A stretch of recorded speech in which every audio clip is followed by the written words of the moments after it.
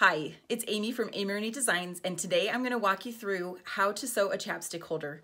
These are fantastic for throwing onto backpacks, onto your keychains, or just having in your purse as a way to keep that chapstick from disappearing into the abyss that becomes your purse. All you need is a little bit of fabric, some fusible fleece if you have it, and a split ring, and you're good to go.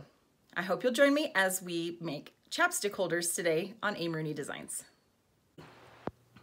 Today we're going to do the chapstick holder.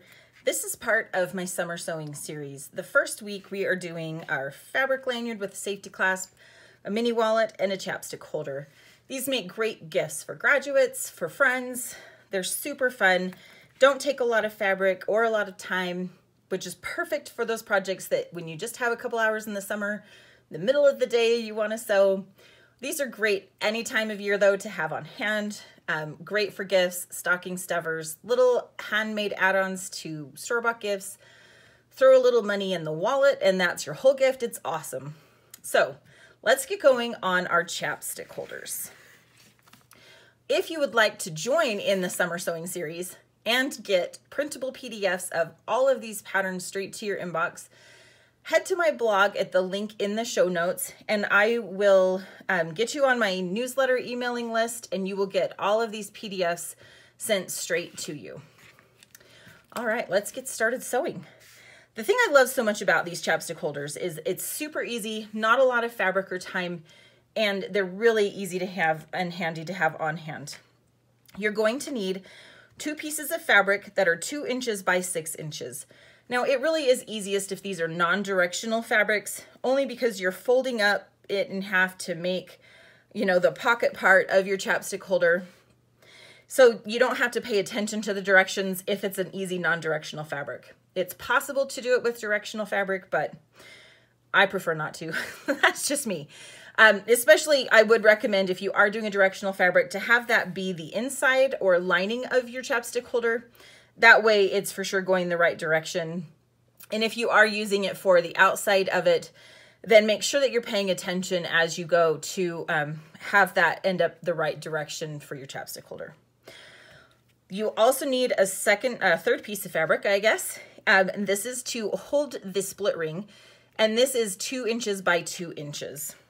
And then I really like to add a piece of fusible fleece. It gives some body to your chapstick holder, which helps to hold the chapstick into place. And I always have scraps on hand because I make lots of zipper pouches and bags and things like that. So it's perfect for me. If you do not have fusible fleece, you could use a piece of quilt batting and then just spray baste it into place. Or you could even use felt. You could even use like inexpensive acrylic felt from the craft store. And again, just fuse it into place with either basting spray or some other fusible or adhesive that you can use on fabric. So those are some options if you do not have fusible fleece on hand. Once you have all of your pieces cut, and the last thing that you'll need is your split ring.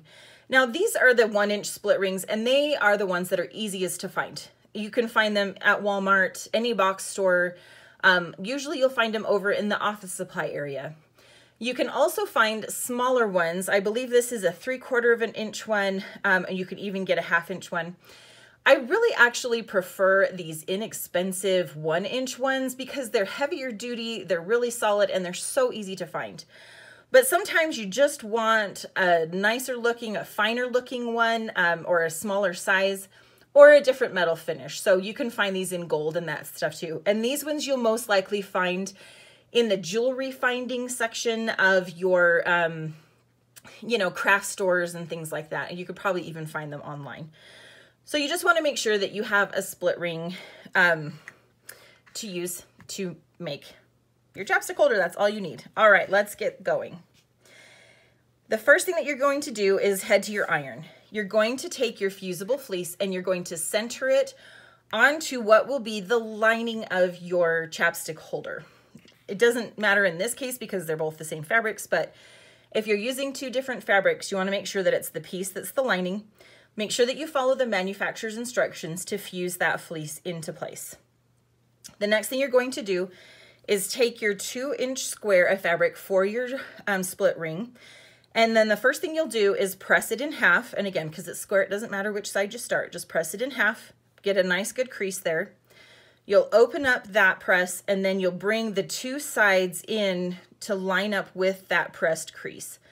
You want to press both sides well, and then you're going to refold that first crease so that you have your raw edges tucked inside. Then you'll take this to your sewing machine and you'll do an edge stitch down both sides of your strap here. Once that's finished, we are going to get ready to assemble our chapstick holder. So you'll first take your strap that you have here and you're going to fold it in half. And then on what will be the top of your lining fabric, okay, so again, this is non-directional, makes it super easy. You're going to center your strap here, and you want to make sure that it's centered. I usually use my cutting mat to help center it. You could use a ruler or whatever. You want to make sure that it's centered there, and I like to have my strap extend a little bit past the top of my chapstick holder. I do this for a couple of reasons. The first is it makes it a lot easier to hold it into place, especially as you're trying to feed it into your sewing machine. But then it also helps you make sure that it's staying perpendicular and straight with your chapstick holder. When you come around this corner and you go to sew across here, you're bumping into a really thick bunch of fabric there. And so it wants to kind of push it forward a little bit. So another thing that I recommend is once your needle gets close to it, I will actually lift up my presser foot and then put it back down so that this piece makes sure that it has not gotten shifted and crooked. Okay, so you'll want to pin that in place. Another thing that I like to do with this is use 2 pins to hold it in place. That way it helps to keep it straight as well. Once that's pinned into place, you're going to take your second piece of fabric and you're going to put it right sides together on top.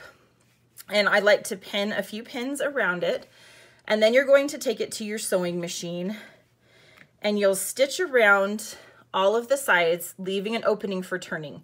Now you're going to fold this up to create a piece that is about 3 inches tall. You want to make sure that your opening doesn't get caught in that fold.